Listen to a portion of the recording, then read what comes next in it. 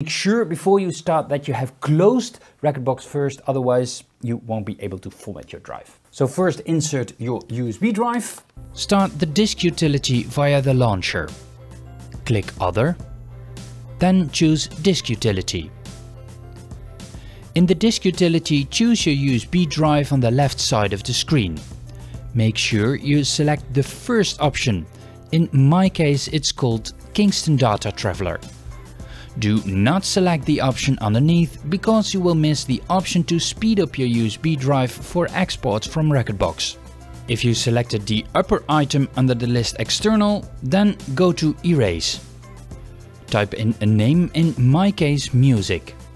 Now, should you choose EXFAT or MS-DOS FAT, in other words FAT32? That depends a little bit on the machine that you want to DJ your gig on, because more modern machines produced after 2020 that are more expensive support also EXFAT besides FAT32. Older machines support only FAT32. The problem with FAT32 is that it only officially supports 32 gigabytes.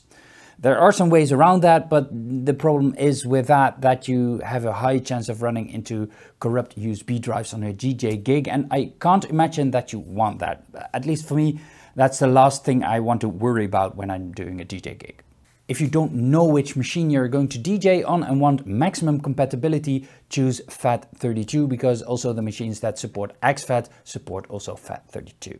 I will link an article in the description with more information about this, including the list of supported devices that support EXFAT. Back to formatting the USB drive for Rekordbox in the disk utility. After we've chosen FAT, choose the schema MBR. MBR stands for Master Boot Record. If you don't choose MBR, your export from Rekordbox will be much slower. Now click Erase. Wait until the format is complete and click Done. Now you can start Rekordbox and export files from Rekordbox to your USB drive. In the video here on the screen, I'll show you exactly how to do that. For more DJ and Rekordbox tutorials, subscribe to the channel, and I'd love to see you in the next one.